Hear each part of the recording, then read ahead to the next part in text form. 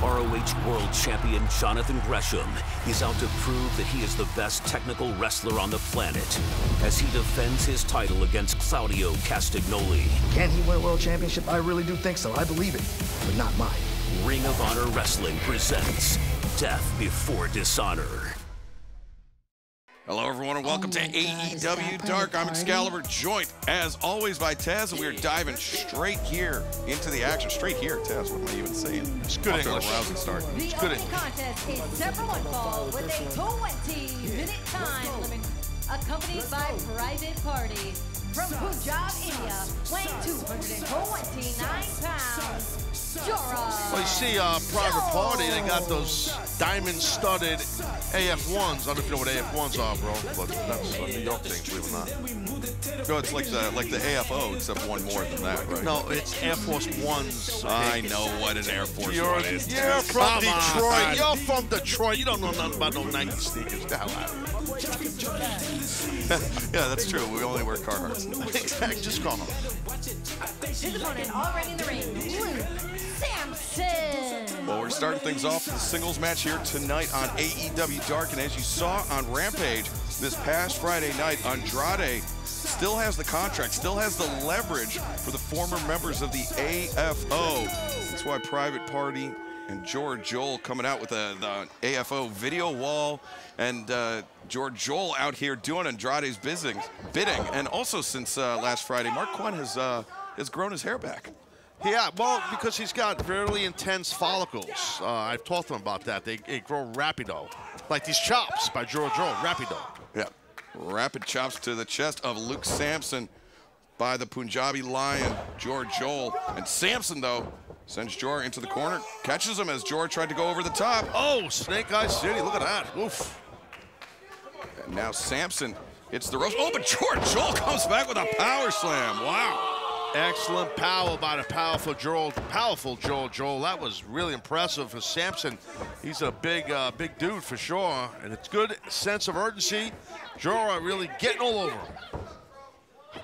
And want to remind everybody that coming up this Saturday, July 23rd, live on pay-per-view, Bleacher Report and Fight.tv internationally, Ring of Honor's Death Before Dishonor. Jonathan Gresham defends the Ring of Honor World Championship against Claudio Castagnoli.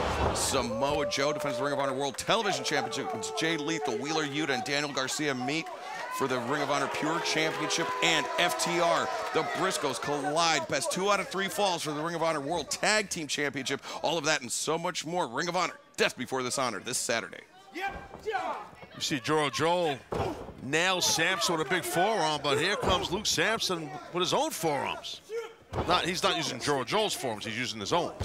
right. No, Luke Sampson's using Luke Sampson's forearm. Oh, whoa! Look at the strength of George Joel. Yeah, he's a strong man. George Joel, the fall away slam.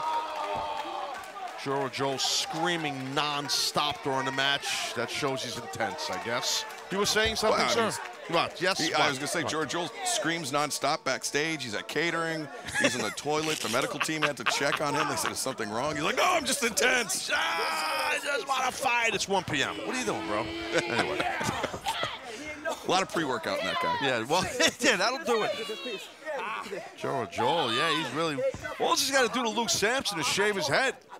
Samson, right? You take his hair off. And yeah. Samson and Delilah. Yeah, that's the one. And not the Tom Jones Delilah. Tom Jones, if that is his real name. Oh, you got me with that one. Luke Sampson blocking the suplex attempt, and elevates George Joel. George sent crashing down. Yeah, you see Private Party, you hear Private Party telling George, get up, and trying to inspire him to get moving here. Don't want to get upset here by Luke Sampson. Now, Luke Sampson, though, trading shots with George Joel, center of the ring, and Jora, big elbow strikes, but Sampson comes back with one of his own. Well, Private Party's not impressed with George Joel. You can hear him. No, they are furious with Jora on the outside, and now Jora gets the jawbreaker. Luke Sampson Luke Sampson's going to put away George Joel here. This is an upset in our first match. Yeah, he's close. Luke Sampson is close. Oh, well, you know what that means. Straps it down. They were all taking their straps down lately. George Joel, the back elbow. Look at Private Party up on the apron. And George Joel, the pump kick. Luke Sampson didn't even see it coming. 1, 2, 3. Wow. Winner of this match, Joel. I'll tell you, Luke Sampson should never, did the, he's watching too many Wardlow matches, trying to do what Wardlow does, taking the straps down. That helped him get beat, to be honest with you. Stay focused, man. George Joel's no joke. Yeah, George Joel with the assistance of Private Party coming away with the victory here tonight. Our opening contest, AEW Dark. George Joel victorious. Tomorrow on TBS, it's Fyter Fest Week 2. Darby Allin looks for revenge on Brody King. You're facing the Painmaker. And the barbed wire everywhere death match. Bring your Painmaker. I'm gonna hurt you and enjoy it. AEW Wednesday Night Dynamite, live tomorrow at 8 on TBS. Coming up next here on AEW Dark, Lee Moriarty, Tiger style, all caps, no spaces, in action. Next.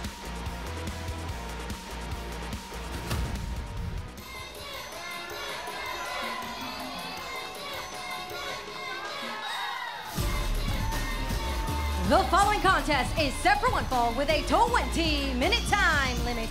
Introducing first, from Pittsburgh, Pennsylvania, weighing 195 pounds, Tiger Style, Lee Moriarty. Taz, you ever go to a restaurant or something, you order like a plate of pasta, and then they just come out and they bring you two? Well, I really don't eat carbohydrates anymore, so no. Oh, sorry. Well, but hold on one second. His opponent already in the ring, Ren Jones. Trying to get me to gain a bunch. Wait, hold on. This young man's name is Red Jones. That's what I'm understanding here. Ren, R-E-N. Right. No, I have the. I'm looking at your sheet. My sheet says the same thing. Well, remind me to send him a C&D later. But back to your pasta. What were we talking about? Oh, so you literally get twice as much as you order. I mean, that's usually a good thing, right? Yeah, usually, yeah. If you're not, watching your waistline, yes. Right, okay, all right. Anyway, apropos of nothing. Anyway, Lee Moriarty now with the arm of Ren Jones. Well, I feel like I had this whole thing prepared before the match started, and I just ruined it for you. I apologize. That was a nice elbow by Jones. No, it's okay, Taz. I know you've been. I know you've been watching your intake, and yes. Really got to congratulate you on looking tip-top shape, man. I've been doing this for 2 months, and you finally congratulate me. Thank you. Better late than never. But here we go. 35 years. And Moriarty picks the ankle and now returns to the arm. And remember, this Friday night, Fyter Fest concludes at AEW Rampage on TNT, 10/9 Central. Lee Moriarty will go one-on-one with Dante Martin. And we saw Stokely Hathaway, who, is the publicist for the hashtag Jade brand. He was sticking his nose in Lee Moriarty's business. Yeah, no, he was. I mean, I think that he feels like there's something to Lee for sure. He's a very talented man, as we know. But you know what? I think Seidel has got a lot of good synergy going on with Dante, obviously, right? Agreed? Dante and Seidel. Yes, yeah. Okay, yeah, so I do feel in this matchup, Dante and Lee, it should be, two young people with like different styles. It should be pretty interesting. Yes, I mean, stylistically, a very contrasting type of matchup. And Lee Moriarty, I mean, he had a great performance this past Friday night at Rampage when he challenged Jonathan Gresham for that Ring of Honor World Championship. But, Gresham, now that he's part of Tully Blanchard Enterprises, I think taking some shortcuts that are surprising to people. Yeah, but it's helpful. I mean, he wants to hang on to that title. It's smart to do. Nice deep arm drag by Moriarty right there. There's another. Second one, Moriarty maintains control of the arm of Ren Jones. And speaking of Jonathan Gresham, he will be defending that Ring of Honor World Championship this coming Saturday, July 23rd, Death Before Dishonor. He'll be taking on the Blackpool Combat Club's Claudio Castagnoli. Claudio has never held a world championship before in his career. But right now, Moriarty sent hard into that middle turnbuckle pad. Well, Gresham's going to have his hands full with Claudio, big time. And speaking of Gresham, he's actually in this episode right here, Excalibur of Dark. Yeah, Jonathan Gresham will be coming up a little later on tonight, competing ahead of Death Before Dishonor. Ren Jones, and that was a stomp, and that was to the inside thigh of Lee Moriarty, but that was dangerously close to being a low blow, Taz. Yeah, Shambag City, as we call that. And there's a big running elbow. Nowhere for Jones to go in the corner. Oh, watch out. Whoa! But Jones comes back with a splash, and now a diving crossbody with Lee Moriarty trapped against the ropes. Yeah, I think he's got Bear Bronze's rope chain on, but I digress. 1, 2. You never know what happens. You never know. Maybe, maybe you know who went in someone's bag and gave somebody else, who's rope chain. Yeah, I was gonna say, are we having a Ryan Evans situation here? You never know. So. Ren Jones, the pump handle on Lee Moriarty. Moriarty in trouble here. He's talking some smack. He shouldn't have did that there. Then Lee had time to counter here. That's an overhook, a wizard. That's a wizard right there. Almost like a hip toss, but it's an overhook called a wizard lock. Some people don't know that, but I'm here to educate. That's what I do. I'm an analyst. Thank you, Taz. And Ren Jones with a right hand to the jaw of Lee Moriarty, but that may have awoken something in Lee, who's now cracking Jones with lefts and rights. Now Jones. Love this match. There's so many Jones. We're saying Jones nonstop. It's just nuts. Oh, Yakuza kick Jones. There it is. Good job. Oh, Excalibur, the man. And Lee Moriarty waiting for Jones to get up to his feet. And Lee, the running elbow strike. Ren Jones stunned. Moriarty now goes under. The suplex by Lee Moriarty. Yeah, it kind of turned to the side. It was a good throw right there by Lee. He's got Jones down and out right now. And now Lee Moriarty, the knees to the midsection. You can see controlling the head of his opponent. And now Lee looking for that Border City stretch. He's got it locked in. Ren Jones is in the center of the ring, and Jones is forced to tap out. The winner of this match by submission, Lee Moriarty. Just a suggestion, Steel City stretch would sound better if you're from the Steel City, but Border City stretch works also. Well, I mean, it was a technique passed down to Lee Moriarty by Alex Shelley, the man who innovated the Border City stretch from Well, there's been Detroit, other submissions that are passed down, and people rebrand them, correct? That's true, Tess. Yes. You are 100% right. I think my offspring does that, but I digress. And now Lee Moriarty. I'm getting aggravated now. With momentum headed into Rampage. I'm here with Fuego del Sol. You have a big match here tonight on Dark against QT Marshall. Now, given your history and unfinished business, what's going through your mind right now? Lexi, do you know why they call me Fuego del Sol? Because I'm fired up. I'm fired up about this match tonight. I'm fired up when I look at the young names they say are the future of AEW.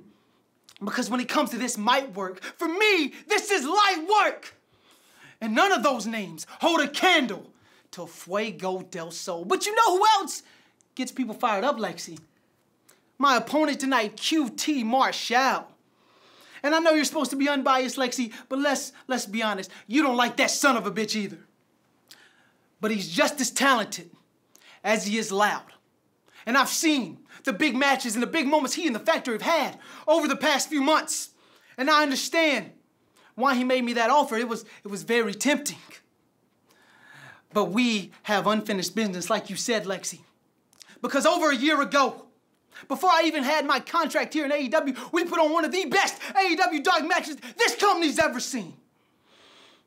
And as sweet as his offer was, I think it would be even better to end this once and for all, to drop QT on his neck one more time, and to use this fire to burn the whole damn factory to the ground.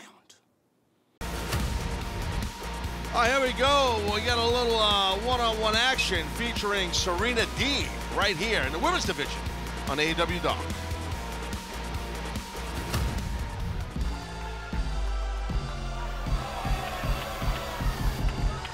I'm coming to educate, but if we warranty, then I'ma regulate and break student bodies down like a heavyweight. Couple licks and them suckers getting eaten. The following contest is set for one fall with a 20-minute time limit. Introducing first, from Oakton, Virginia, the Professor, Serena Deeb. Taz, I don't ever remember seeing you come to the ring with the Team Taz Dojo flag. No, well, we had a flag. It didn't say Team Taz. It just had a big T on it. But I had the students from my dojo, this was 1996, actually holding the flag. But we had an actual flag pole. So I didn't wear it, but I didn't have the beauty of Serena Deeb. So if I did, I would have maybe used it as a drape. Of course, my back, maybe. I don't know, something to that sort. And her opponent, already in the ring, Viva Van.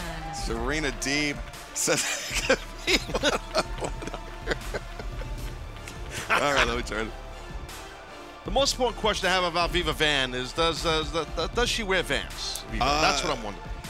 We'll have to see if our camera guys can get a close-up of the footwear of Viva Van, but I was about to say Serena Deeb competing here tonight and coming up this Saturday.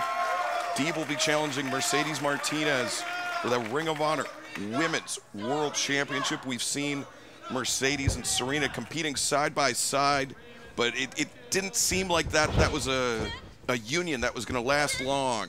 And sure enough, Taz, Serena turning her back on Mercedes Martinez and setting her sights on Mercedes Ring of Honor Women's World Championship. Yeah, no, good point, and you're right what you're bringing up there, Excalibur. We knew that thing was going to combust, and it sure did. Nice overhook arm drag by Serena Deeb.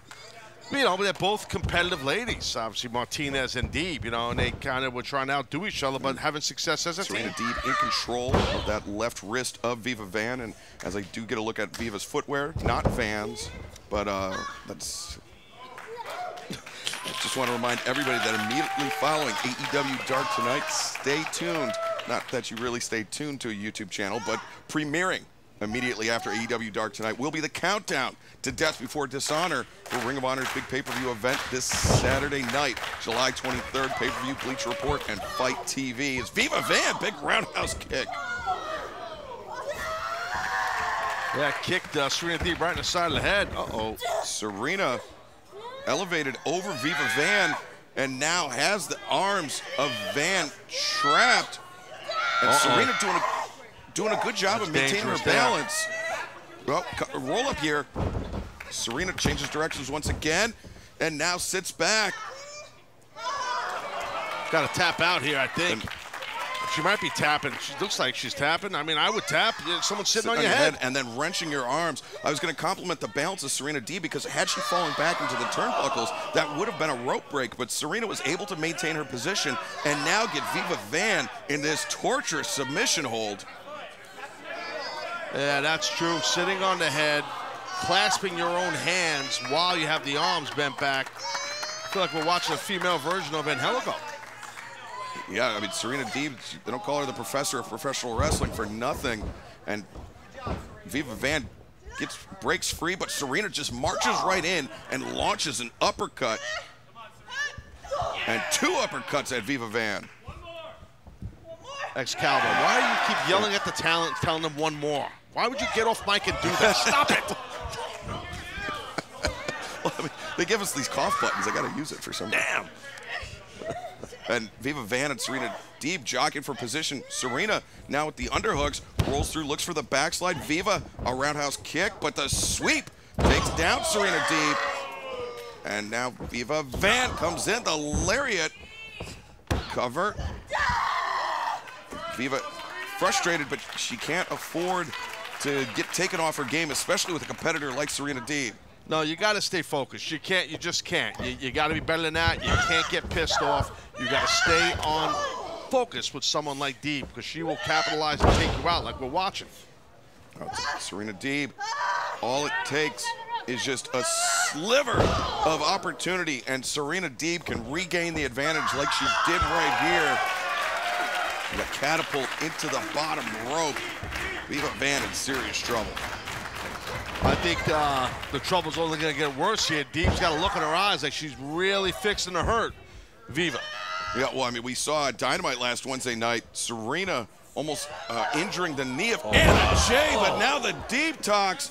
Center of the ring, Serena covers and gets the win.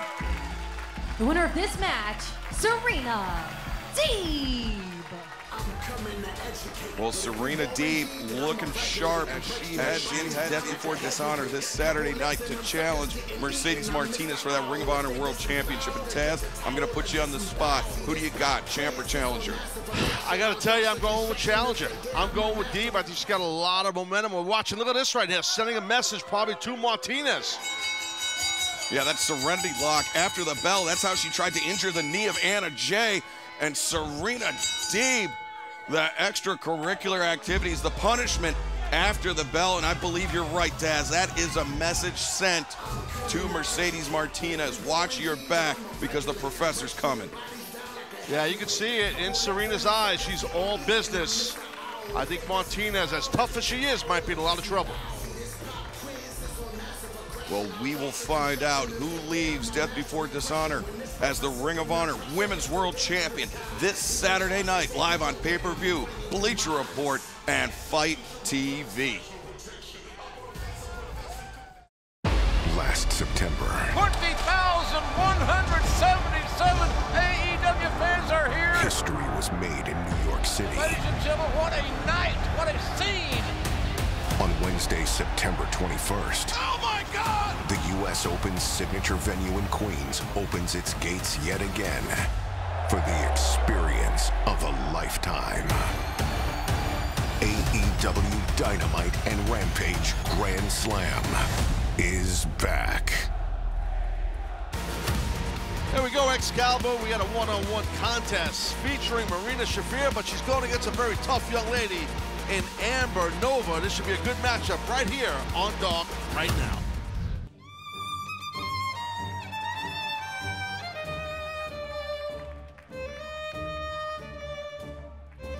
The following contest is set for one fall with a 20-minute time limit.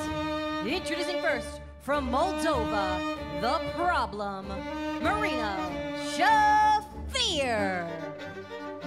As of late, we've seen Marina Shafir form a formidable tag team with Nyla Rose, the Native Beast, and now Vicky Guerrero back in the mix. I think Marina Shafir and Nyla Rose are going to be causing trouble, to put it lightly, in the AEW women's division. And I want to talk about trouble. I think Amber Nova may be in for a little trouble here with The Problem, Marina Shafir. And her opponent from Hilton Head, South Carolina, Amber Nova. Amber Nova bumped into her. We were over there in Savannah, in her neck of the woods near Hilton Head. So it was, I was having a spot of tea and catering. Then I drank some coffee. Amber was there getting some tea and coffee also. Yeah, Amber. She said she loves my commentary on Dark and Dynamite, and she never mentioned you.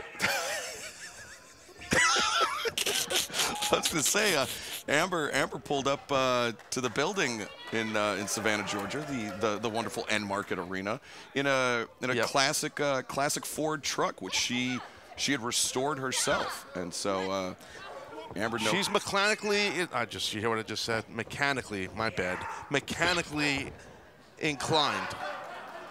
And she's anyway, yes. mechanically inclined as well. Oh. You did hear me. I did. Whoa, watch out. Roundhouse avoided by Amber Nova, but Marina Shafir catching Amber Nova. And, Nova, though, able to escape, slip out, boot to the midsection to kick. And now Amber Nova grabs the side headlock. Yeah, you got to be careful, because she's got really good balance, Marina does, and real good with submissions and also knee breakers, because that was really well done right there. And a nice hip throw, kind of an Ogoshi type of throw. Excellent judoka is Marina Shafir, well documented. Oh, ankle lock here. Yeah. I'll take care of the play-by-play. It's okay, I'll do it all. I got it covered, buddy. I know you do, Tess. I just taking a sip of my tea. Never know, though. Yeah. Gets up to her feet. Ooh, I'm looking at that T. Oh, that was not an enziguri. That was a kick across the face, and Marina Shafir just clinched her jaw and has fought through it. Really on that ankle, yeah. Amber Nova trying to grab anything she can on Marina Shafir. Wow. Shafir, even though she just ate 4 consecutive elbows, and Marina Shafir still on her feet. She was rocked, though, and that's why she just got snap-marred by Amber Nova. But the knee, look at Amber Nova. The knee is really messed up. Back to the throw, the hip throw. And Marina Shafir now with the arm, the leg, and the head captured. She calls this submission greedy, and it scores the win for Marina Shafir. The winner of this match, Marina Shafir. Well, Marina Shafir with the victory. An impressive performance, a dominant victory for the problem, Marina Shafir. On Saturday, July 23rd, FTR is out to prove yet again why they are the best tag team in the world today, as they put their ROH World Tag Team Championships up for grabs against the Briscoes in a best 2 out of 3 falls match. Ring of Honor Wrestling presents Death Before Dishonor. Coming up next here on AEW Dark Big Time Singles Match, Anthony Henry goes one-on-one with the Japanese phenomenon Konosuke Takeshita. Next.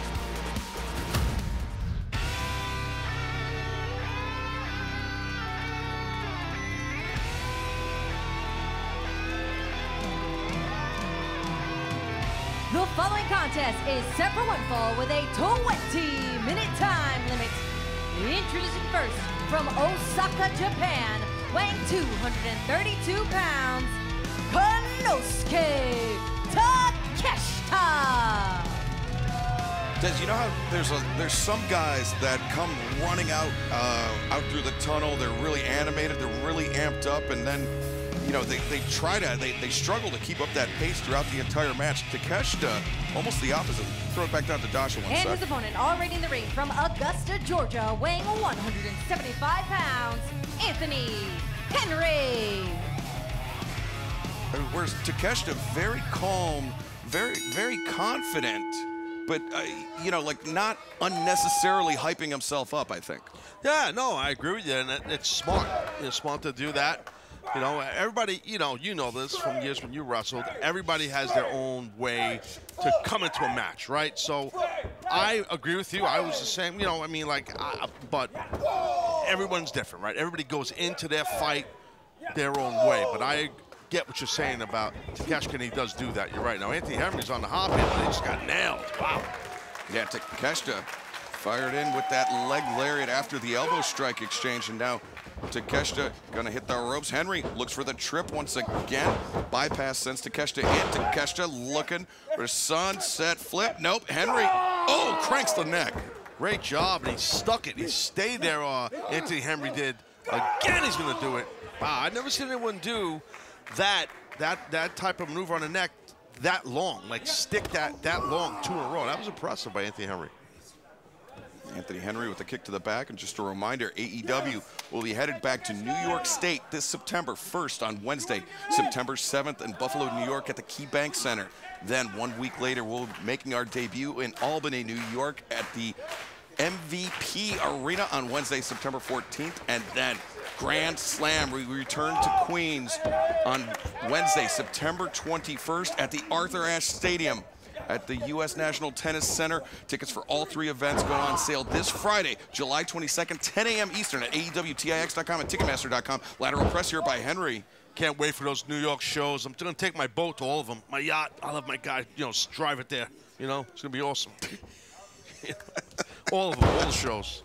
So, yeah, I got the moat rolling, everything. I got the boat, tugboat. Hey, we got Erie Canal Jones over here.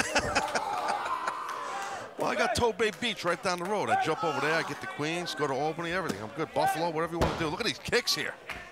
Oh, yeah, the kicks, but they seem to have woken something inside Takeshita. And Takeshita dropped to the mat. And Taz, I mean, maybe Takeshita still feeling the effects of the physical match from last Wednesday against AEW Interim World Champion Jon Moxley. Yeah, that was a battle. He had a hell of a showing, Takeshita did, against Mox. It was a fight and a half. Now he just caught that leg and hooks this Anthony Henry up in the air for maybe a powerbomb, but a nice counter out by Henry. Takeshita really drew back with that elbow strike, and now ducks the lariat, ducks the back elbow, and comes in with the Takeshita line. And Takeshita now back up to his feet. Anthony Henry on the outside trying to put some distance between himself and the champion he's fighting on, but he cannot. Takeshita takes to the skies. And he's a large young man. This is not a small guy here. You know, TV doesn't do him justice. He's a big guy. Probably, what, 6'2", 6'3"? He's got size. Yeah. Yeah, about 220, 225-ish. And the elbow strike followed up by the chop to the chest. Takeshita sends Henry into the ropes. No, Henry reverses. And Anthony Henry. Oh, no, that's dangerous. Yeah, I thought Takeshita may be going for a vertebreaker, but instead, he's just got an inverted submission on Anthony Henry, and now bashes Henry, backs him into the turnbuckles. Yeah, that's you're defenseless if you're Anthony Henry. I never had that done to me, and I don't think I would accept that happening, to be honest. Yeah, you're defenseless going into those buckles. Takeshita with the uppercut. Anthony Henry very nearly spilled to the floor, but caught himself at the last moment. But now Takeshita, big superplex off the ropes, dropping Henry down, and Takeshita lateral press. And Taz, I mean, talk about the core strength required of Takeshita to get somebody. I mean, he almost deadlifted Henry off the ropes with that superplex. Yeah, it's hard to do because your base is on a rope, is on 2 ropes, you know, on a cable. So it's tough. So you do have to, you do have to use your core strength a lot. And that was a nice counter to that side headlock takedown cradle there.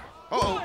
And Takeshita reversing into the crucifix. Takeshita was looking for that Blue Thunder bomb. Henry had it scouted, but now Takeshita in the crossface, the left arm captured, but Henry doing a good job of getting his hips underneath him. That's right. He knows to get to that rope. Anthony Henry's very good. Oh, nice. He's very good on the mat. He's got a cover here. He stacked up Takeshita. That was really well done by Anthony Henry. Oh, but Takeshita, there's the Blue Thunder bomb. Osaka Thunder Bomb is more like it. I think I just renamed it. I'm going to go 50-50 Jones on the T-shirt with Takeshita. There it is. Cutting deals right here on Dark, bro. Shop at AEW.com. Oh, yeah. Now Anthony Henry in the corner. Takeshita charging in. Went for the jumping knee strike in the corner. But instead, Henry intercepted it. Now, oh, look at that. Crossing the legs of Takeshita. And then a combination dragon screw. Oh, man. Takeshita was trying for a desperation lariat, but Anthony Henry came in with a leaping kick to counter it. He's grabbing at that bicep there. All right, nothing fancy about that. And Anthony Henry ate it, and he's going to bring one of his own. Oh, a round kick. Yeah, I thought Henry was going to try for an elbow exchange, but instead, that kick, and I mean, that makes sense after the dragon screw, Taz. Yeah, no, it does. But now, you're right, he probably should have stuck to the round kick after that twisting dragon screw he did. Takeshita, I mean, you can hear the sound of the contact ringing out through AEW Universal. Takeshita, another big elbow strike. That was a big, big one. Good drop kick. Oh, but Henry comes back with the NZ. But Takeshita with the lariat. Oh, but Henry comes back with a Gamengiri. Takeshita covered. No. Snatches that armbar right there. Almost, well, it is a double wrist lock. He's got it on a little bit different, but I like that he's sitting on the head as he has the double wrist on. It's good stuff. Version of a Kimura, as most people might know. If you don't, you know now. How about that? If you happen to be just surfing through the internet and you fell upon us, now you know what this is. See? You just skipped to about 20 minutes into a YouTube video. Oh, why not? Oh, and now looking for the Juji Gatami. Yeah, he's got it locked out. And Takeshita desperately trying to clench his hands to relieve the pressure on his arm, his shoulders. And Anthony Henry hammering at him, but Now you see Henry adjusting his position, transitioning to a triangle and using the elbow strikes. And this could be bad for Takeshita. He may be going to sleep or maybe not. Good strength. He hoisted up Henry. Yeah, good power and strength. And a massive power bomb. No, Anthony Henry able to kick out. Oh. Driving knee strike to the face and the jumping knee from Takeshita. That's gotta be it. Yeah, he's got it. He floats over, he covers, and he gets the win.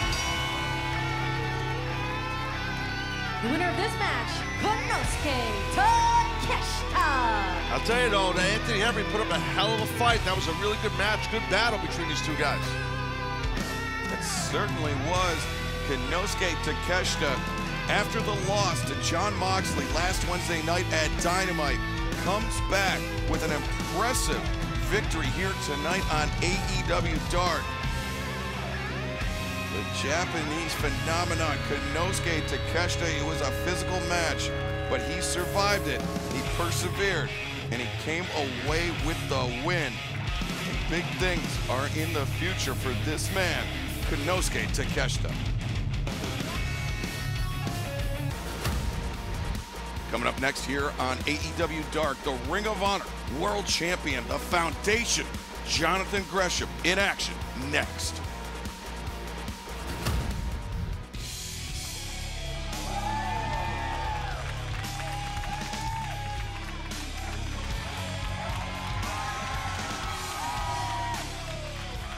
The following contest is set for one fall with a 20-minute time limit. Introducing first, weighing in at 201 pounds, he is the Ring of Honor World Champion, Jonathan Gresham. Jonathan Gresham set to compete here tonight on AEW Dark, and of course this Saturday night, he will be putting his Ring of Honor World Championship on the line against Claudio Castagnoli of the Blackpool Combat Club. Cannot wait for that matchup.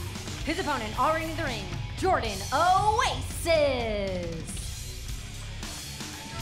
Jordan Oasis with a tough challenge before him, going one-on-one with Gresham. Gresham, who this past Friday night at AEW Rampage successfully defended that Ring of Honor World Championship against Lee Moriarty, though I would say that Gresham had a tiny bit of help from Tully Blanchard and Tully Blanchard Enterprises, Taz. Yeah, no, and that's the thing, you know, strength in numbers as the old cliche goes, and now Gresham being with Tully and crew there, I mean, that really helps. Nice handstand out of that. Good athleticism by Gresham. Look, Gresham is as advertised. He's got a tremendous history and talent in between the ropes. Excellent on the mat. Tough to find many guys better than him. He's his passion to be the best, you know, pure wrestler as far as mat work goes and exchanging of holds. He's very passionate about that, and he's very good. He's tremendous. That's hence his that he's got a championship, the Ring of Honor championship. But dealing with Castagnoli, dealing with Claudio, that's like a different deal there. And I'm not talking about the size difference part, because a guy like Gresham, you know, he's used to being undersized to most guys. I can speak on that because that's how I was in my career. So you like that. That's how you compete.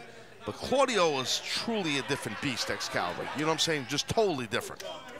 Yeah, because, I mean, Claudio, well, you know, he may not have the A+ technical ability of Jonathan Gresham. Maybe Claudio's an A. His power is just a complete game changer. There's nobody like Claudio Castagnoli inside the world of professional wrestling. I agree.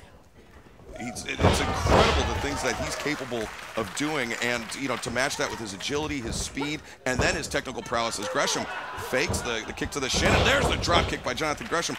I think Gresham, I mean, it's a really interesting matchup to see, you know, who has the bigger advantage. Is it Gresham's technical ability? Will it be Claudio's power? And you know, at the end of the day, whoever does have the advantage is going to walk out as the Ring of Honor World Champion. Yeah, no doubt. But not now. Speaking on Gresham here, you know, it's not just like his great technical ability, but his American strong style, his traditional pro wrestling is phenomenal. We just saw him throw a beautiful drop kick. This big man he's in the ring when he just chopped the hell out of him a couple times, like, you know, and he's bringing hard chops. He's a physical guy. He can go, and you know, I think it's going to be an awesome battle with Castagnoli and Gresham for sure. Jordan Oasis laying in some chops. A little bit of a receipt for Jonathan Gresham. And now the splash in the corner. Gresham staggers out towards the ropes. Jordan Oasis looking to string together some... Oh, the cannonball senton to the back of Gresham. Very good. Very innovative. I'm sure that's been done before. I don't recall seeing that. That was very cool, though, I got to say. And Gresham avoids the lariat, comes up, work on Rana, rolls through, rolls back, and Gresham... Oh, the stomp to the knee. This guy will single out a limb, Excalibur, and work on it. You can see he's hell-bent on that ankle and that knee right now. And Gresham, wow, look at that. That's an interesting way to get a win. The winner of this match, the Ring of Honor World Champion, Jonathan Gresham. A submission victory for Jonathan Gresham just by smashing the knee into the mat. And Taz, did you notice the knee wasn't just going straight and down, up and down. He was going left and right. I mean, that was gnarly. Very much. And Jonathan Gresham, victorious. All right, next up here, Excalibur, on this episode of Dark, the ROH Pure Champion. That is Wheeler Yuta. He is coming up right now on Dark.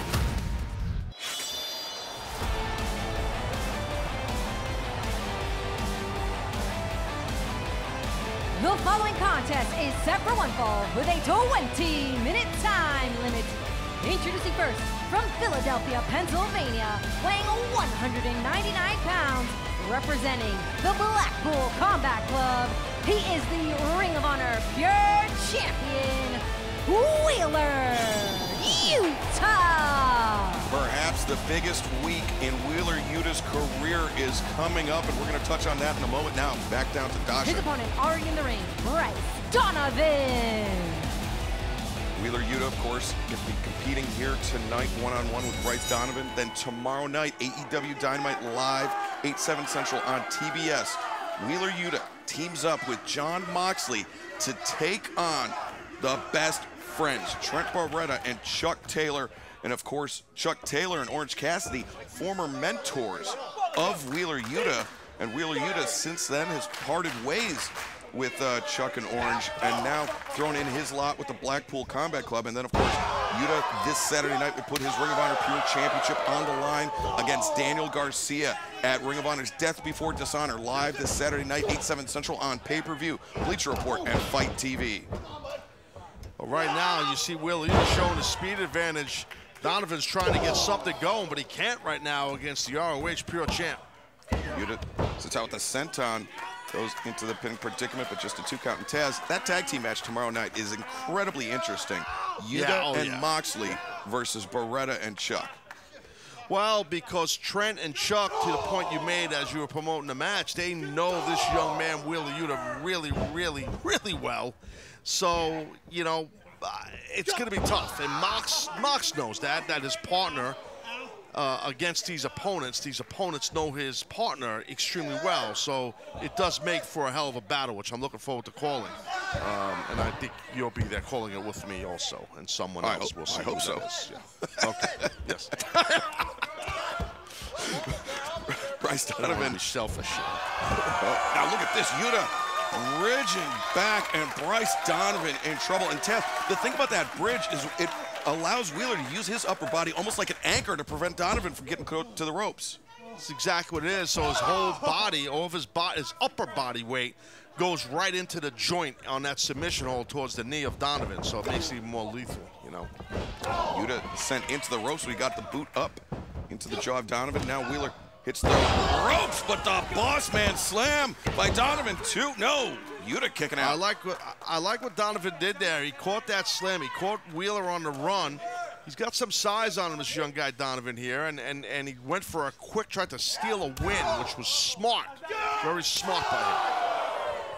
Yeah, but I think the last thing that Bryce Donovan wants to do is trade with Wheeler Yuta, because Yuta, I mean, he was already a good striker before he joined the Blackpool Combat Club, but now he's a great striker. Sure thing, yes. No, I agree with you. But Donovan's in control here. He should not take too long. Got to be careful. Donovan, what an elbow. Yeah, drops the elbow on Wheeler, and Wheeler kicking out That was barely a 1 from referee Mike Posey. Shaves of Abdullah the Butcher, except he got off the ground more than 2 inches. So it was a very mild shave, not a big shave, you know. But I digress. So, well, I mean, you know, when Abdullah the Butcher would drop that elbow, there'd be a lot of shade underneath him. There would be. But that elbow, then he did it, was cool, though, I got to say. He did do that cool elbow. Elbow, I should say. But now look at this here.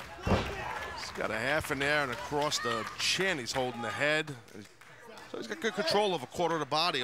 Not a quarter now, but a version of it. And Wheeler Yuta, though, is twisting his hips, getting his feet, his knees underneath him, and now Yuta back up to a vertical position.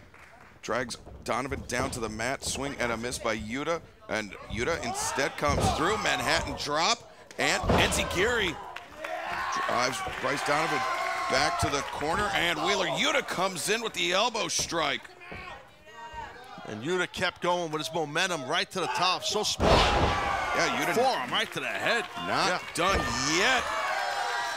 And Wheeler Yuta, see, he's got a look on his face, an intense look. I think the end might be near for Bryce Donovan, or perhaps not. Donovan, and he grabs the trunks, but Yuta's still able to kick out.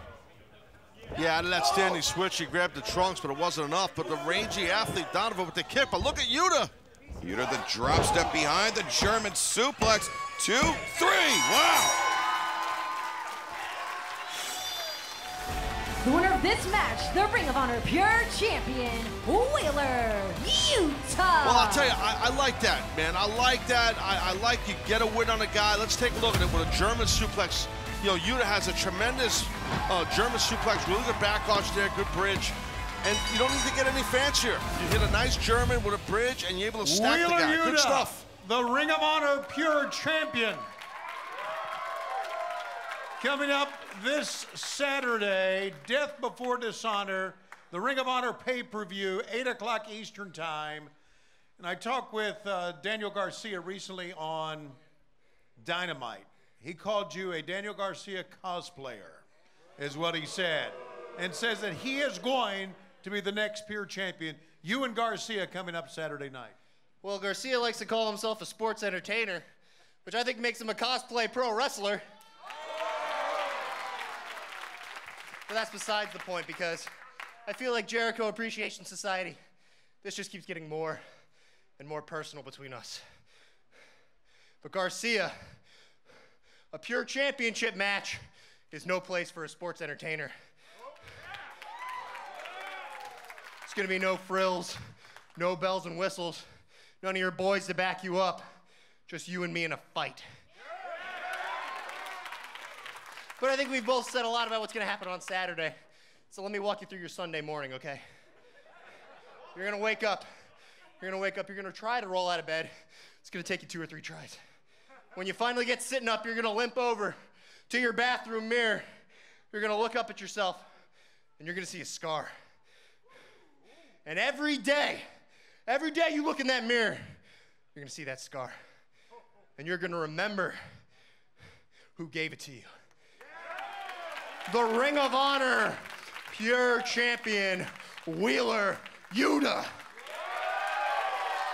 Member of the Blackpool Combat Club this Saturday for the Pure title against Daniel Garcia. Wheeler Yuta, a victory here tonight. Tag team action on Dynamite tomorrow. And then Daniel Garcia at Death Before Dishonor this Saturday night. Well, looky here. We got a Dark debut, Dark in-ring debut for the man I call Danhausen. You might call him Danhausen. I might get cursed. I got to be careful. He's coming up right now. I mean, it says Danhausen on the graphic test, so I tend to lean towards that. I know. I call him Danhausen. His face, I mean, just looks at me, so it's weird. The following contest is set for one fall with a 20-minute time limit. Introducing first, from someplace far, far away, claiming to be over 300 pounds, Danhausen. You know, I've grown a little, at first I hated this man. But then, you know, he's grown on me. Stuff he's done, he and Hook, with Hookhausen was some impressive stuff, and you never know if that pops up again. I mean, I'm sure that has nothing to do with the impressive merchandise numbers at shop.aew.com, does it? What who? For who? Who? Hookhausen. For Hook? Oh, Hookhausen? You said Hookhausen has shirts on Shop AEW? And his opponent weighing 262 pounds, Jake Something. They have something, right? They have something. They have a couple of shirts, right? That's right, Taz. They have T-shirts right now available for purchase. If you were to go to shopaew.com right now, you could buy a Hookhausen T-shirt. Yes. Well, this is interesting. Couldn't buy an Excalibur shirt though. No, I heard you're banned. I wish I knew somebody in the organization. Oh, yeah, Jake Something. Wow, you didn't want to get cursed. 1, 2, and oh, wow. Tried to steal a victory quickly like Tony Nese did way back. Jake Something kicking at the head of Danhausen after that big elbow strike. Oh, even Danhausen getting into the Jake Something. Oh, and lariat by Something takes down Danhausen. Well, giving up a lot of size, obviously, is Danhausen, but he's tough. He's tough, and he's got weird magical powers we're still trying to figure out. And an ineffective lariat there. That did not work, yes. That didn't work. And just a reminder, as Danhausen almost gets beheaded. That coming up this Saturday, July 23rd, Ring of Honor, Death Before Dishonor, live on pay-per-view. It'll be at the UMass Lowell Songus Center. Tickets available right now, ROHTIX.com and AEWTIX.com. And then next Wednesday night, July 27th, AEW debuts in Worcester, Massachusetts at the DCU Center. Tickets on sale right now, AEWTIX.com and Ticketmaster.com. Jake Something with the cover, far leg hooked. No. Well, Danhausen showing his toughness right here because, this is a big man he's going against, and he's taking these hard shots, and he's resilient. He's kicking out, Danhausen is. I asked Hook recently, backstage at one of our TV shows. I said, hey, what is with the cursing? Like, Danhausen, how does he do the curse thing? So Hook looks at me and goes, I can't tell you. And he just walked away. That's how the conversation went. Welcome to my world. I mean, and also, you can only talk to Hook at TV. You never see him outside. This is true. I don't even have his number. Uh-oh, the curse! Danhausen firing off a curse right here, and now the trip, Jake Something goes down, and Danhausen up in the corner, but you can see Danhausen still clutching his midsection, and oh, look at that German suplex with the release. Jake Something turned inside out. Yeah, definitely nailed Jake Something there with that German suplex. And now Danhausen's trying to get himself going here and shake off some of that offense from Something. Now the elbow as Danhausen slides through the ropes and knee to the back of the head. Jake Something took the bait and he got a shoulder to the midsection for his trouble. Danhausen looking for the German suplex again. Swing and a miss by Jake Something, but Danhausen, Northern Lights suplex, 2, no. Pulling off a lot of suplexes, Danhausen, it's something. Perhaps he thinks he's the Inhuman suplex machine. Yeah. Got you there. Danhausen. Whoa. Rana off the ropes, no, Jake Something hung on. And the power bomb, 1, 2, no. Danhausen able to kick out. That would have been a big upset right there for sure. Danhausen covered again and able to kick out. Man, this is not looking good for Danhausen. Kind of wish Jake Something would power slam Bryce Remsburg, the referee, with his fake name. Hey, Taz, you know what? Bryce has got enough to deal with. He sure does. Please don't say what he has to deal with. I'm begging you, please don't. Oh, inside cradle here by Danhausen. 2, 3, Danhausen does it.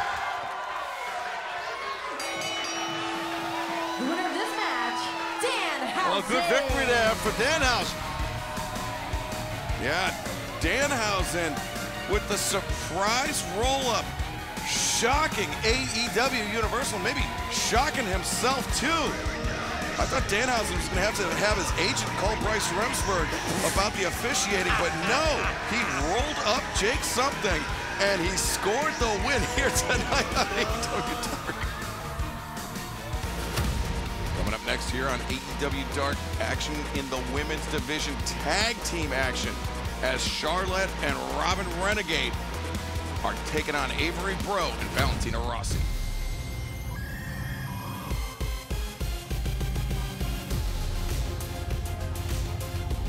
The following contest is a tag team match set for one fall with a 20-minute time limit. Introducing first, the team of Charlotte and Robin Renegade, the Renegade Twins. These two young ladies are very tough. I struggle with knowing which one is which between Charlotte and Robin. I just call them Renegade. Well, that is Robin right there. How am I supposed to believe you? How am I supposed to believe that? You just gotta trust me, man. I'm sorry, I don't know. And their opponents already in the ring, the team of Avery Bro and Valentina Rossi. Avery Bro and Valentina Rossi, yeah. And Avery Bro, she's from the northern part of Sicily, I guess. And Valentina Rossi, of course, is inspired by the great Italian wrestlers. You know, I mean, you've got Tracy Smothers. Oh, sure, Tracy Smothers for sure. Tommy Rich was another. A Wildfire, right, yeah. Obviously Dominic DeNucci. Bruno Sammartino. We can go on and on here. And now inside the ring, that is Charlotte Renegade with Avery Bro. And before this match gets too deep, I want to remind everybody, AEW Dynamite Fighter Fest continues tomorrow night live, 8/7 Central on TBS. Brody King and Darby Allin go one-on-one. After the events of last week's Dynamite, the Varsity Blondes have challenged Christian Cage and Luchasaurus and Barbed Wire Everywhere, Eddie Kingston, Chris Jericho with the Jericho Appreciation Society suspended in a shark cage. All of that and so much more tomorrow night, Dynamite, as Fighter Fest continues. Fighter Fest night one last week was amazing, dude. Tomorrow night's going to be just as nuts, again in the state of Georgia. That's right. And I mean, we've got new tag team champions, Taz. We haven't even addressed that. I know. We have not. Keith Lee and Strickland. Speaking of tag teams, the Renegades are really doing a number here on Bro. Avery Bro grabs that side headlock, and Charlotte sends her into the ropes. Oops, swing and a miss, but the blind tag made by Valentina Rossi. And Valentina comes in, the splitting leg drop, and now, wow, yeah, obviously Valentina watches some of my old matches back in the day. That was a big spot I used to do. But you would do it off the tippy top, Taz. Yeah. Oh, man. Oh, Valentina floats over. Charlotte Renegade and Robin right there with the Gamagiri caught Valentina in the mouth. There you go. Robin really just is all over Valentina right now. Yeah, the Renegade Twins having a much better outing here tonight than they did last Friday on Rampage, where they faced Athena and Chris Statlander. And now the back heel trip. Charlotte, the legal member of her team, but the Renegade Twins not over yet. Tag team offense. Do those count as tags? Oh. Well, not really, because she's not on the apron, but I get your drift. Cover two. No. That was multiple tags. Bro makes the save for Rossi. And that Valentina, though, she's tough, so make sure you stay on her here. And that's smart right there. Renegade bringing her to the corner of Charlotte. And that's Robin Renegade, the legal member of the Renegade Twins. And now Charlotte, though. Oh, but look at the flexibility of Valentina Rossi, that kick. Yes, very good flexibility, rangy athlete, and makes the tag right there. That's Valentina. And now Avery Bro ducks the lariat, attempting, comes back with one of her own. A second, taking down Charlotte. And now the reversal into the ropes. Avery lands on her feet. And the Renegade Twins, they collided. And now Avery Bro, the scoop and the slam into the lateral press. But no, the things are broken up there. Things are getting crazy here, brother. I'm telling you that right now. It's getting a little nuts. Yeah, I thought we peaked with the Tracy Smothers reference. You see what they did right there? The old twin gimmick Jones. The one girl behind the referee's back. Right. Stephon Smith didn't even see it. How would he know if it's Charlotte or Robin? Valentina Rossi just got taken out on the outside. And I believe that was Robin just made the tag to Charlotte. And now the assist, the neck breaker, 2, 3. The Renegade Twins score the win. The winners of this match, Charlotte and Robin, the Renegade I'm not sure if you heard, Twins. someone was yelling from behind us here. You know, she's not legal. That was Bryce Remsburg sticking his head out of the locker room, nosy. Unbelievable. Let the Renegades get their win, huh? Hey, our own Tony Schiavone's going to ask them why their music sounds like it's a 14.4 modem. Oh, no. We've gone through this before. Let's get it straight here. These fans know, right?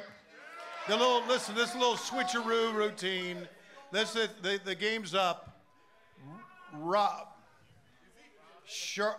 Okay. No, you're Charlotte. And you're Charlotte. Baloney, you're Charlotte. Okay, so what happened was you're down. Okay, you're down.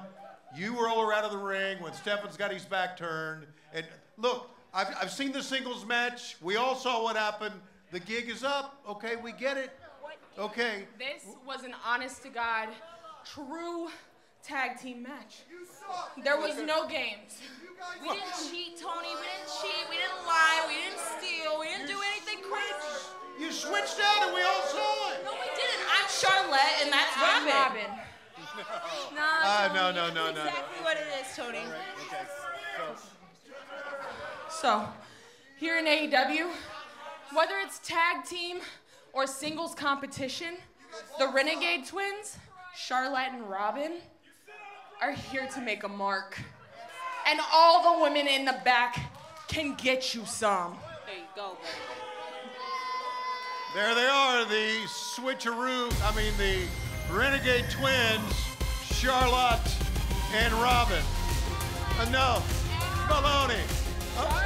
We'll have more on Dark as soon as we sort this out. Well, Tony Schiavone trying to get to the bottom of this, but nonetheless, the Renegade Twins, and they keep tagging each other, score the win. Coming up next here on AEW Dark, the Ring of Honor Women's World Champion Mercedes Martinez in action next.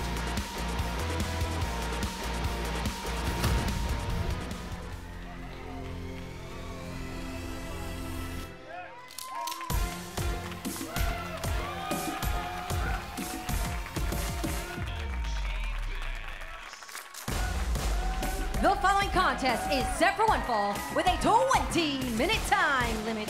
Introducing first, from Brass City, CT, she is the Ring of Honor Women's World Champion, Mercedes Martinez.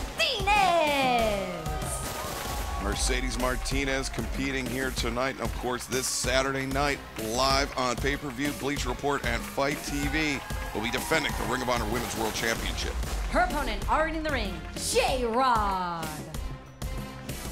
Ring of Honor's Death Before Dishonor coming up this Saturday night, 8/7 Central. Mercedes Martinez goes one-on-one with the professor of professional wrestling, Serena Deeb. And Taz, under normal circumstances, I think you would expect a sportsman-like scientific wrestling match between two professionals like Serena Deeb and Mercedes Martinez, but there's a little extra something there for this one. Oh, yeah. Oh, no, I completely agree with you, Excalibur. And, also Serena and nice front ankle pick there by Mercedes. Mercedes and Serena, you know how it is. When you tag up with someone, you're tagged with them, a couple of times. You really start to learn about them, not just as a competitor, but their attitude with how they mentally go into a match. So that's going to make it interesting of the human chess between Mercedes and Serena for the ROH Women's title.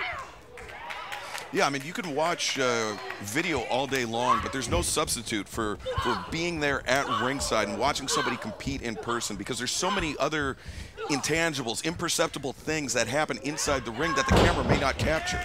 Oh, yeah, absolutely. And behind the scenes, how they go into a match, how they mentally think, the structure that they have, how they structure their match. When you tag with someone, you learn that about them. running knee strike there by Mercedes Martinez.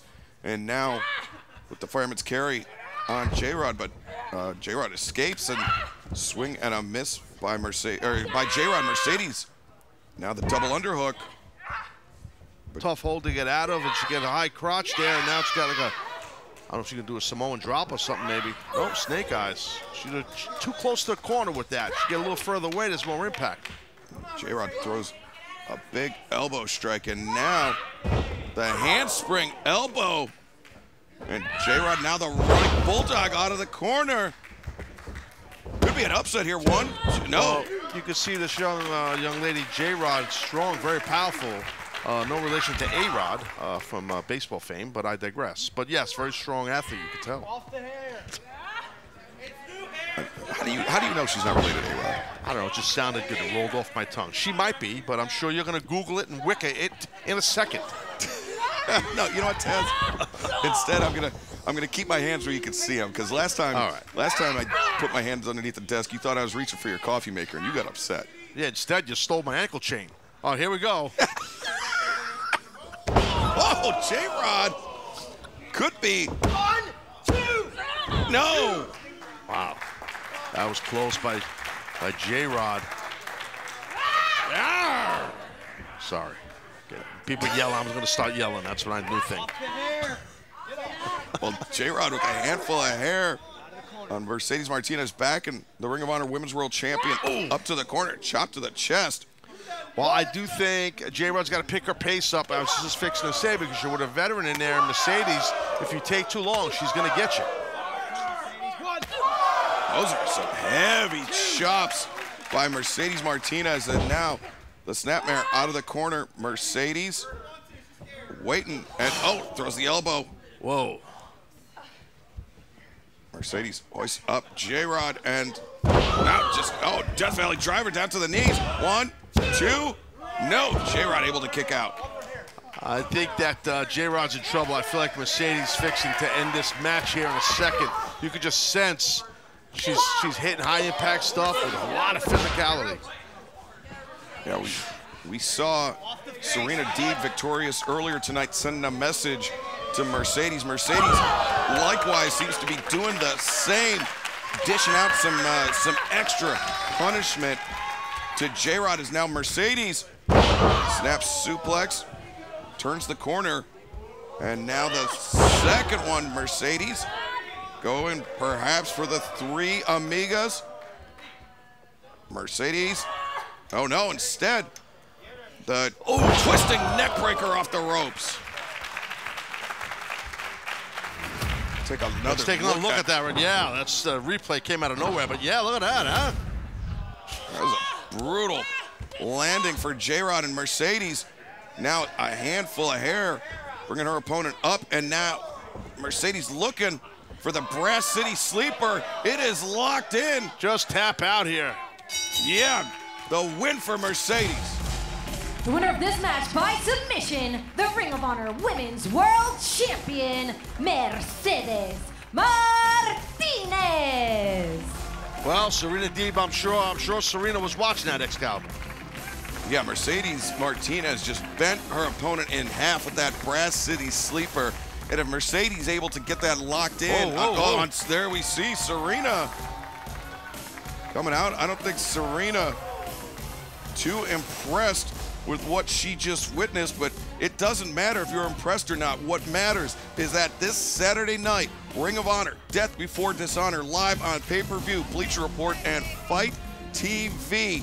It will be these two, the Ring of Honor Women's World Champion and the challenger, Serena Deeb, going one-on-one to determine who walks out of Lowell, Massachusetts as the Ring of Honor Women's World Champion. It's gonna be intense, and it is coming up this Saturday night at Death Before Dishonor. Oh yeah, here we go, a little tag team action. Featuring the Blondes, not just the Blondes, Excalibur, the Varsity Blondes, right here. Episode 153 of Dark. Is that the sound of a Tasmanian devil? Yeah, and a panther and a jaguar combined. The following contest is a tag team match set for one fall with a 20-minute time time limit.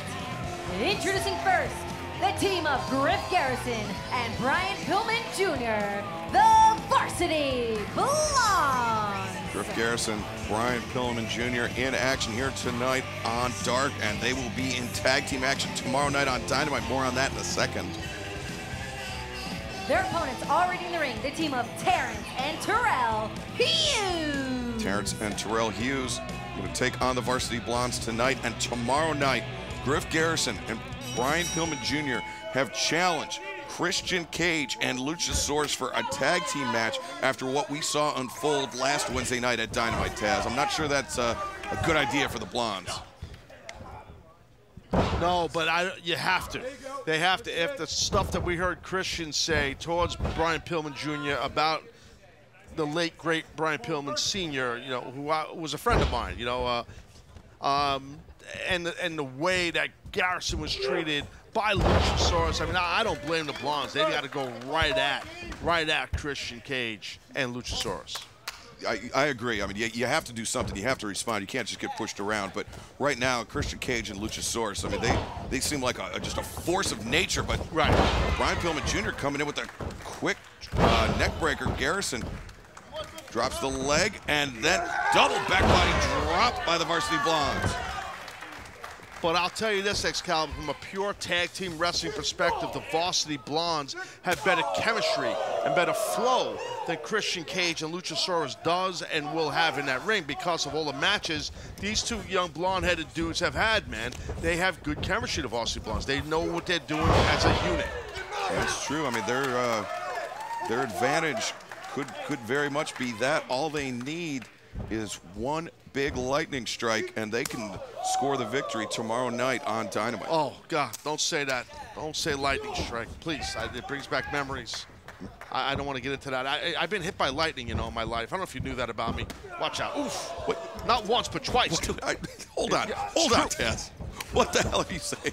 I'm telling the truth. Dropping my twice? Oh, it's a true story. I got twice. I got hit in the Bronx in 1986. Okay, now I got hit in 1997 in Des Moines, Iowa, bro. Twice. That's right here, lightning. I freak out. Griff's got to do something here. Nice reversal. I'm sorry. What were you saying? High boot by Griff Garrett. You have completely taken me out of everything. 2 times, bro. 2 times lightning. Now Pillman's in. So you're the. That's tough enough. There's only been like 2 or 3 people in the world that are hit by lightning twice. I'm one of them. So what you're saying is you're the Julia Hart of lightning strikes. Yes.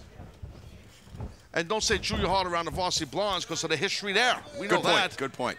Well, you know, I also do have to mention that tomorrow night on Dynamite, 8/7 Central, live on TBS, Fighter Fest continues.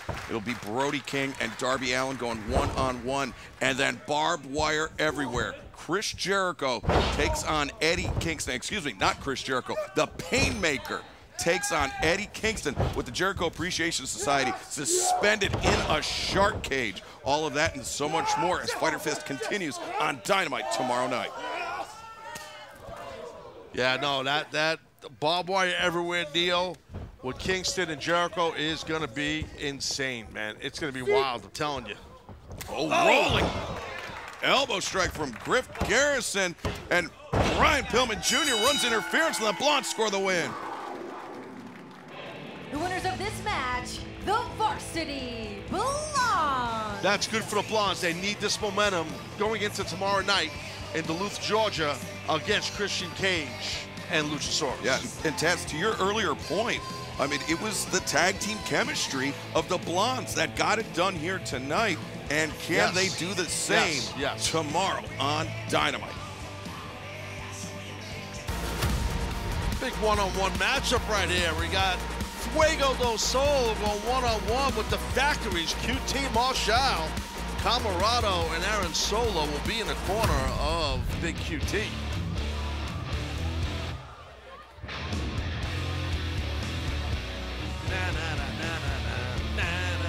The following contest is set for one fall with a 20-minute time limit, accompanied by Nick Camarado and Aaron Solo from Freehold, New Jersey, weighing 234 pounds, QT Marshall. QT Marshall, over the last few weeks, maybe even months, has been telling many of the stars here on AEW Dark that, you know, they would be better served coming over to the factory, learning how to become a true professional wrestler under the tutelage of QT Marshall. And frankly, a lot of people think that's insulting. Well, he's a big recruiter. And his opponent from Mobile, Alabama, weighing 176 pounds, Fuego del Sol. We heard Fuego. He wants to get his hands for weeks on QT Marshall. Excalibur, you really need, I talked to QT, he's offended because you never call him Marshall, you call him Marshall. Well, where's the heat? It's because I pronounce it like it's spelled. It's spelled Marshall. No, you just had Avery Bro out here. If you're gonna pronounce her name the way it's spelled, it's Broex. You don't say that. Damn it, Taz. Shut up. You're giving up the game. Burying you here. Oh, man. Well, before this grudge match gets underway, I want to remind everybody AEW will be making our debut in Columbus, Ohio this summer on Wednesday, August 3rd at the Schottenstein Center at the Ohio State University. Tickets available right now at $29 plus fees, AEWTIX.com and Ticketmaster.com. And we'll be returning to the Wolstein Center in Cleveland, Ohio for the final time in 2022. And that'll be on Wednesday, August 24th. Tickets available right now at AEWTIX.com. Can't wait. We go to Ohio State, to Columbus. You should come out, man, with a big navy blue T-shirt. You're from Michigan with a big yellow M on it. I come from a Michigan State household, Taz. All right, no problem. Spartans. Sparty. All right, here we go. I know what's going on, bro. Big shoulder tackle there. And Taz, you mentioned QT Marshall's a big recruiter. That's why he's always hanging around college campuses? Oh, no. Listen, the man is a tremendous coach. Look at, just see right here. Look at this. Well, he just got it. Oh, that didn't work. But he recruits pro athletes, awesome collegiate athletes. And now Fuego's about to dive on top of his head. Oh, maybe not. Big back elbow by QT Marshall. And, you know, I was joking, but yeah, QT Marshall, I mean, the factory is a top-notch facility. QT, one of the great trainers of pro wrestling going on today. And, you know, Fuego del Sol is going to have his work cut out for him against QT. Yeah, he is. Besides the fact, you know, giving up a lot of size to QT. You know, we both know QT's a big man. You know, he's in today's standard size of most successful pro wrestlers, he's on the bigger end, you know, because guys today are a little bit leaner and a little, you know, not as tall as QT, but he's a big man and he knows how to use his experience and his size advantage. And the thing about QT also is that he's impressively agile as well. I mean, we've seen him. Seen him hit the QT special. I mean, he's never hit it in an AEW ring, but he's attempted the Phoenix Splash. I mean, that's impressive nonetheless. Oh, and again, taking Fuego down. No, he does a lot. He can do. He's very athletic. He was a big-time gymnast when he was a child, I believe. He was like in 6th grade, competing against high school athletes in the pole vault and the horse. Pole vault, which I believe is a track and field event, but I digress. Of course. Oh! Leg drop. Cover. Lateral press by QT. Fuego able to escape. Yeah, but the thing is, QT's got this Fuego. Let me tell you about this Fuego. I've talked about this before. Fuego's actually, he's a 40-year veteran. He's 62 years old. He wears the mask. You can't tell. That's how old you guys are with the mask. Like you're 80. Yeah, you look like a kid, but you're 80 years old. I have aged 8 years in the last 2 weeks. But yes, Tess, I did recently celebrate a birthday, much like QT Marshall. See that? Happy birthday, belated. To me or QT? Both. I love both of you. I love everybody in this world. I love everybody. QT's gonna fly, baby. Big man. Big back elbow. And Fuego del Sol in a lot of trouble here. The cover. QT not getting the victory yet, but stringing together some very impressive offense. And coming up this Saturday, July 23rd, Ring of Honor's Death Before Dishonor, live on pay-per-view, Bleacher Report, and Fight.tv internationally. Samoa Joe and Jay Lethal will collide for the Ring of Honor World Television Championship. Wheeler Yuta and Daniel Garcia go one-on-one with the Ring of Honor Pure Championship hanging in the balance. FTR and the Briscoes, best 2 out of 3 falls for the Ring of Honor World Tag Team Championship. The ROH Women's World Championship on the line when Mercedes Martinez looks to defend against Serena Deeb and QT Marshall. Big Gaman Giri and Jonathan Gresham will defend his Ring of Honor World Championship against Claudio Castagnoli of the Blackpool Combat Club. All of that and so much more this Saturday. Ring of Honor's Death Before Dishonor. See that man, QT Marshall, showing that athleticism right here in Orlando. How beautifully that was done on Dark. And QT looking for the Lion Song, but nobody home. Wow. He landed hard, QT, but that was really well done, even though he didn't hit it. Yeah, QT, you can see, I mean, the thing about a move like that, when your target isn't there, it has a chance to knock the wind out of you, to take your breath away, and then combination kicks from Fuego del Sol. And Fuego, hanging neck breaker. QT Marshall in real trouble here, Taz. Yeah, Fuego's he is. fought his way back into this. He is, and you know, Fuego's got a lot of heart, and there's a springboard moonsault right there, and kip up, and now watch out! What a kick to the head, damn. And Fuego running shooting star press. 2, no. Yeah, well done there by Fuego. Hey, is Fuego still on the Sammy vlog, the Guevara vlog? He's still involved with that? Again, Tez, why are you going to put me on the spot like that? Bro, I don't know. God, you're killing me. I didn't know. I'm sorry. All right, I digress. Watch out. Fuego steps over, looking for a pinning predicament here. 2, no. And you notice how yes. Fuego... What? Yes. I was going to say, but Fuego had a little trouble pulling QT over. I mean, that's the size of the size differential between these two athletes. Yeah, but Fuego, for the most part, he has had QT rocking. Oh, backbreaker, face buster, kip up.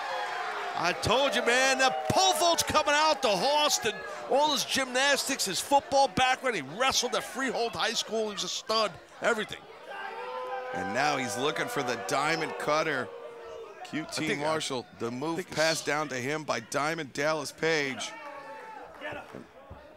Fuego up to his feet, diamond cutter, no! Fuego reverses the backslide almost. Perfect counter out of that attempt. Diamond cutter is a backslide, and oh man, I think Fuego's looking good here. Oh, maybe not. Oh, maybe yeah. Oh, QT spills to the outside, courtesy of Fuego del Sol.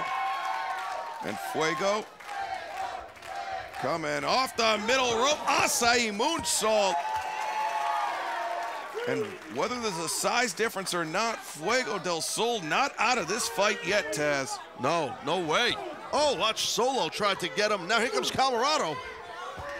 Fuego just launched off of Camarado and hit the spinning DDT, or the tornado DDT, and he sent Camarado into the steps. Those poor steps.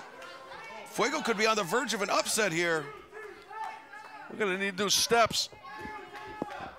Oh! Fuego's gonna need a new jaw. And now QT Marshall, oh wait, Fuego, reverse Hurricane Rana. QT Marshall got spiked. Oh! Fuego, the double stomp, he launched off of QT's back. The hook of the, oh no! QT at the last possible moment kicks out, and well, that was a great adjustment there by QT Marshall. Fuego was about to be having his hands clasped over QT's mouth and nose. Yeah. But QT pushed the hands down so he could breathe and so he could make this crawl to the ropes. Well, Nick Camarado able to get those hands on there while the ref didn't see it on the bottom rope. Yeah, Aaron Solo with a very big assist. And wait, what the hell is it's this? Matt Sydal and Dante Martin taken out. Aaron Solo and Nick Camarado, and things are just breaking down. Well, we've seen the issues with Dante in the factory and Sydal in the factory, so it makes sense. Oh, but inside the ring, QT the low blow on Fuego del Sol, the pile driver, and QT Marshall. Whoa, no, Fuego kicks out. How the hell did Fuego kick out of that pile driver? Fuego del Sol with more heart than sense, somehow able to kick out of that pile driver. That was impressive. Oh, come on. Well, man, that guy back to our left, Taz. He needs to be kicked out of here. He really does. Oh, Fuego returns the favor. Oh, Yambag The Yahtzee, referee, huh? yeah, the referee didn't see it. And now Fuego, tornado DDT, but QT, his momentum carried him out of the ring. Oh, Fuego, wow. Gee, man. Another DDT, QT in serious trouble here. Yeah, you can see Fuego realizes that the sense of urgency is getting to that top rope as fast as he can. Fuego del Sol up to the top. The Sky Twister, the cover, and oh no, he over-leveraged Taz. He did, and that instep of QT's boot, his leg was on that rope. I just think Fuego got a little bit ahead of himself there. You're right, it's exactly what did Excalibur. Pulled back too much. He had too tight of a, hook up the leg. And Fuego, though, undaunted, returning to the top rope. QT Marshall. This could be an upset, Taz. Fuego now up to the top. Shooting star press with a diamond cutter counter. That was a great counter. And QT's not done yet. 2 diamond cutters for Fuego del Sol. And QT scores the win. Winner of this match, QT Marshall. Well, that was a hell of a battle between these two guys here. Fuego had a good outing, just not enough to deal with QT and that beautiful diamond cutter off that shooting star. Yeah, QT, a heads-up counter to the shooting star press, that diamond cutter, and then a second one for good measure for that man, QT Marshall, to score the win tonight on Dark. Coming up next, the man that will challenge Samoa Joe this Saturday night at Death Before Dishonor, Jay Lethal, in action right now on Dark.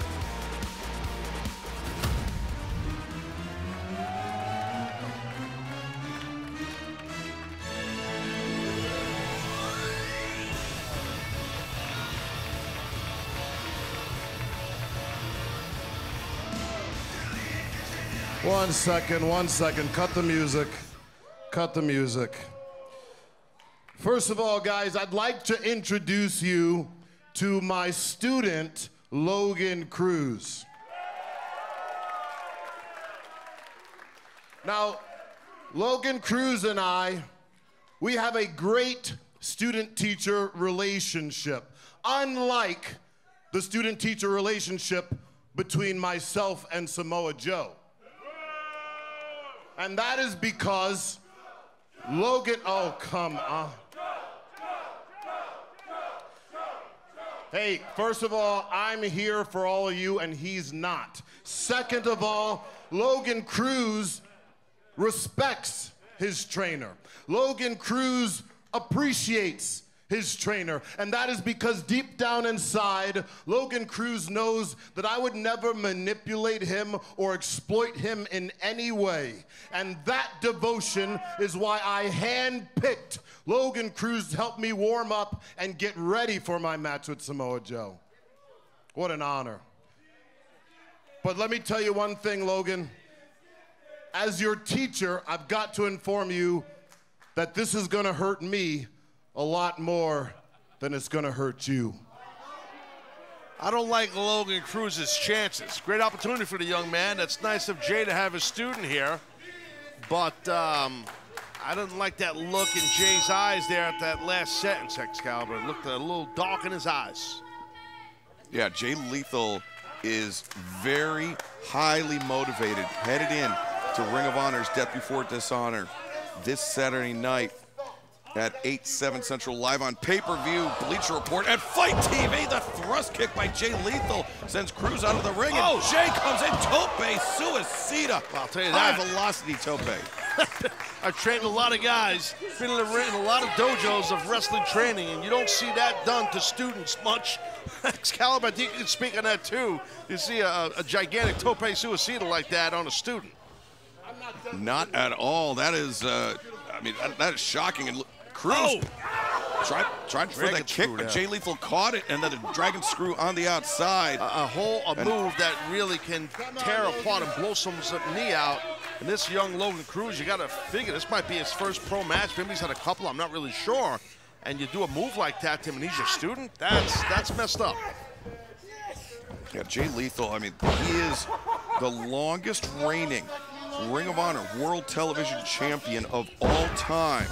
And he goes in to cover here by Jay. Cruz kicks out. He goes into Death Before Dishonor this Saturday night facing Samoa Joe, somebody that Jay Lethal called a mentor, called a teacher, and since then has turned his back on. And Samoa Joe will have to put that Ring of Honor World Television Championship on the line against Jay Lethal, but not just Jay Lethal. Sanjay Dutt will be there, and Satnam Singh will be there, and that could spell disaster for Samoa Joe this Saturday night. It could. But listen, I know Samoa Joe very well. I know him better than most people around these parks, and I can tell you, I'm sure he's got something up his sleeve. It's not going to be too easy to manipulate, even if there's 2 or 3 and you got a guy who's 1 in a billion or a million in Satnam Singh. Good luck. Oh, man, a dragon screw off the ropes, dude. Look at that. Avalanche dragon screw by Jay Lethal, and now he turns the corner, wrenches the knee, and locks in the figure 4 leg lock, center of the ring. Logan Cruz needs to tap out. He needs to think about his career, and then he does, yeah. Let go of that now. Winner of this match by submission, Jay Lethal. Well, he left it on a little bit longer, and obviously Jay Lethal, this whole stuff he did with a student here, this was a direct message to Samoa Joe. Jay Lethal scoring the submission victory on Logan Cruz, and Samoa Joe better watch his back because Jay Lethal is coming for him and that Ring of Honor World Television Championship. And right now, our own Tony Schiavone is going to try to get a word with Jay Lethal. All right, Jay Lethal, this was your student, a dragon screw up the top, a figure 4. You destroyed that kid. But I want to ask you about the comments made last Wednesday by Christopher Daniels, talking about you, talking about Samoa Joe, talking about the Ring of Honor title match coming up. Well, Tony, as far as Christopher Daniels is concerned,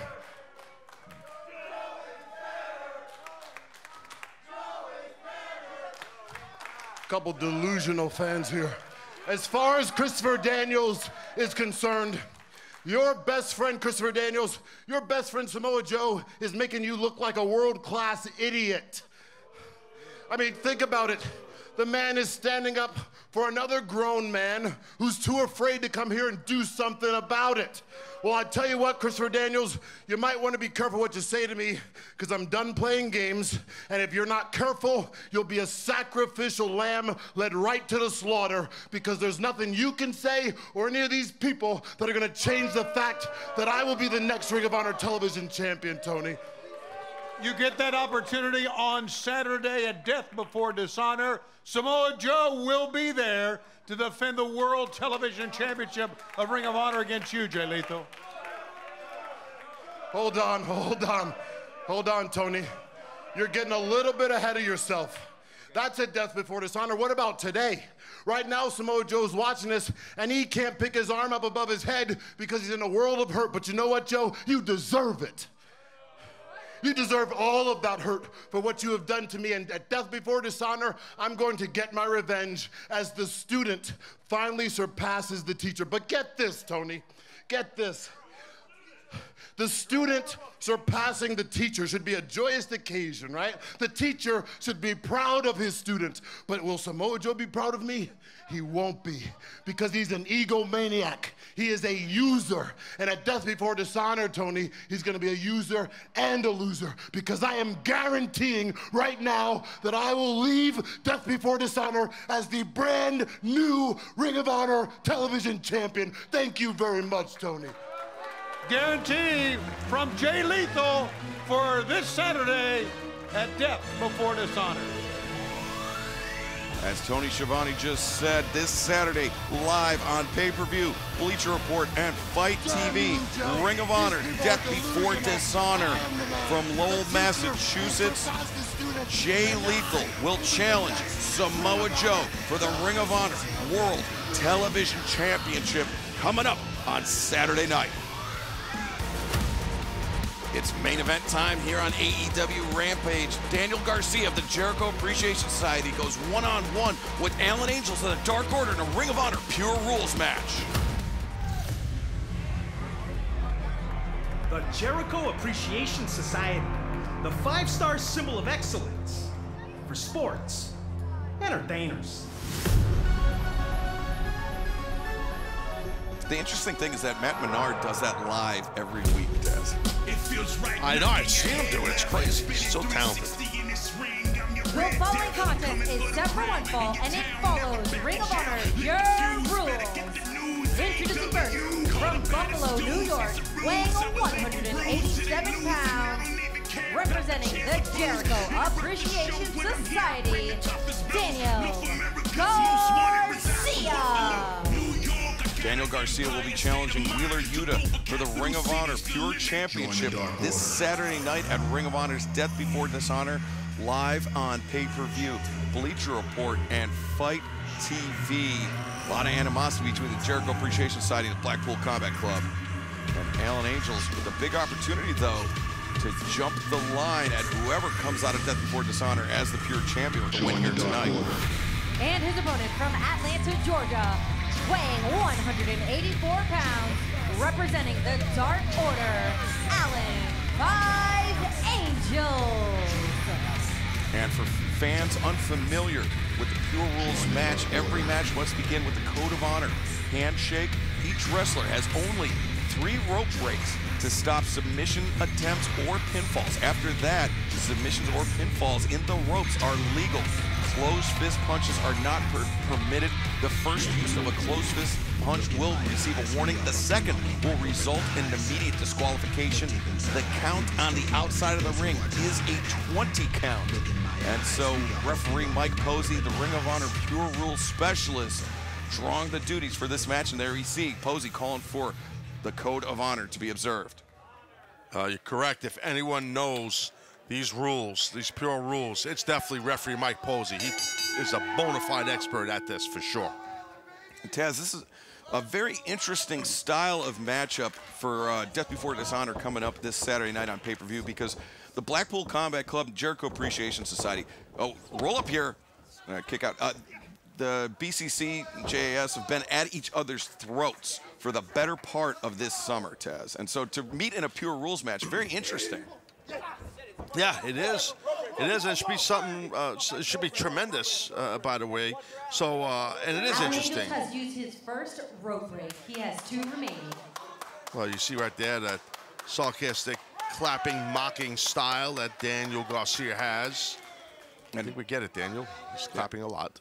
And I think Garcia just trying to get in the head of Alan Angels, and that's the thing about a Pure Rules match, is something that is so it seems so rudimentary, a part of a typical pro wrestling match. Getting a rope break on a side headlock in a Pure Rules match, that's something that can really come back to haunt you as this match continues.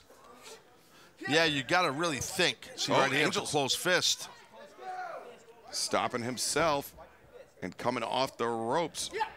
Angel kick to the midsection. And now Angels sends Garcia into the ropes, and the back elbow drops Garcia. Angel, not even a 1 count. Yeah, it was a good kick out quickly by Garcia, but you see how Angels gets right on him, doesn't wait. Good round kick. But earlier he stopped the punch, Angels did, because he realized, the rules. And that's what I was trying to say. You have to think during these type matches. You can't make a mistake. It's a thinking man's style. Yeah, I mean, it's a lot of guys, when they get inside the ring, there's part of you that's not necessarily autopilot, but on instinct. It's like you know the pro wrestling rules so well, and then this Pure Rules concept really forces you to reconsider some of those instincts that may come to you naturally as a pro wrestler. Yeah, you hear Garcia telling Alan Angels, you got 20 to come back in. So, you know. And Angels comes in, beats the count, and immediately Garcia on him with the stomps. Angels unable to even get to his feet. And of course, tomorrow night, AEW Dynamite live, 8/7 Central on TBS. Fighter Fest continues. Brody King goes one-on-one with Darby Allin. The Varsity Blondes have called out Christian Cage and Luchasaurus, and they will meet in tag team action. And cover here by Garcia and barbed wire everywhere match. A barbed wire everywhere death match, excuse me. Eddie Kingston versus Chris Jericho. And again, excuse me, the Painmaker. The Painmaker tomorrow with the Jericho Appreciation Society suspended in a shark cage. All of that and so much more as a part of Fighter Fest tomorrow on Dynamite. Yeah, it's going to be a wild night tomorrow night for sure. Can't wait. Like I said earlier, man, Fighter Fest night one last week was epic. And tomorrow night, it's going to be just as wild, man. Barbed wire everywhere, death match. Oh, man, I've been around barbed wire a lot in my career. Wasn't that style wrestler, but been around it. It's no joke. I mean, it's something, and it's a bit of a cliche, you know, to pro wrestling announcers. But Tez, a match like a barbed wire death match that is potentially career shortening or maybe even career ending. It's dangerous. Anything could happen with that. You know, and that's what they got to be careful of. No, nice roll up there. Well, quick roll through, I should say. And now going maybe for a Boston Crab, yeah. Yep. Or maybe an homage to his boss, screaming. Yeah. Chris Jericho. Yeah, for Jericho, yeah, you're right. Angels trying to get his hands underneath him so he could crawl to the ropes, and he does make it to Alan Angels. Alan Angels has used his second rope break. He has one remaining. Oh, Angels is in trouble now, man. He's in trouble. Yeah, with only one rope break remaining, that means any pinfall or submission attempts after that last rope break will be legal in the ropes. And again, just something that your instinct says, crawl to the ropes. Let me get out of this the quickest way possible. But that's something that you really got to think about in a pure rules match. Yeah, if someone has you in a hold and hurting you, man, it's tough. And you just, like you said, instinctually you'll grab a rope to utilize that, break that hold. But here, it hurts you when you do that in a pure rules match. And now in the ropes, Garcia. You can see Angels trying to hand fight with Garcia. The right hands to the midsection, but Garcia a right hand of his own. These two men fighting on the ropes. Angels might want something off that second rope because he could fly. Well, missed it. Angels rolls through. Garcia comes charging in. Angels gets the boot up, but Angels carried out to the apron, and he lands on his feet, lands the Kamigiri, and then the drop kick launching off the bottom rope. Alan Angels stringing together some impressive offense. And comes back with the lariat, ducks the lariat from Garcia. The Enziguri sends Daniel Garcia spilling underneath the bottom rope. And Angels coming in. Tope Suicida between the second and third rope. Yeah, it took out Garcia right there. A lot of impact. What a shot. And now Alan Angels returns Garcia into the ring. Garcia, you can see a little unsteady on his feet, but that left arm elbow strike lands, and now Northern Lights suplex by Angels. Kick out by Garcia. Taz, Angels didn't get up on his tippy toes on the Northern Lights. No, he kind of rushed it a little bit. I mean, he had a pretty good pop of his hips there. But, you know, getting on your toes a little bit and really bending inward, it's a weird way to do it. But in your bridge really helps you get the win on something like that. But Angels definitely has rocked and has control of Garcia here. The back body drop attempt reversed. And, Garcia, the open hand palm strike, and then the backdrop. Taking Angels for a ride, and then the running boot scrape. Garcia brings Angels out, and then the Northern Lights bomb, and no, Angels able to kick out. Yeah, showing toughness right there, Angels. Yeah, that Northern Lights bomb, not a technique you see all that often. a move that was perfected by Kensuke Sasaki, the power warrior of New Japan Pro Wrestling. And Garcia with a deep cut there, and now stepping through, looking for the sharpshooter too. No! Oh! Big time chop exchange in the center of the ring. Angels and Garcia just getting into a firefight. Open hand slaps being delivered back and forth by both men. Oh, Garcia, though, opts for the lariat. Wow. Yeah, that might be the shot that Garcia needed here. There's another one. Nice duck, maybe a backslide. Backslide, Garcia rolls through, but Angels right there, and stalling. Pile driver, Garcia got stuck. The cover, 2, and no, Garcia able to kick out. Yeah, that was a really good pile driver, but it wasn't enough.